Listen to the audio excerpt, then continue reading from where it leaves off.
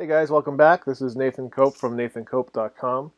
In this video, we're going to be talking about properties in Swift. So as promised, we're going to take a deeper dive into Swift properties to get a little bit of a better understanding of how they work and how we'll use them. Properties associate values with a particular class, structure, or enumeration, all of which we've gone over already.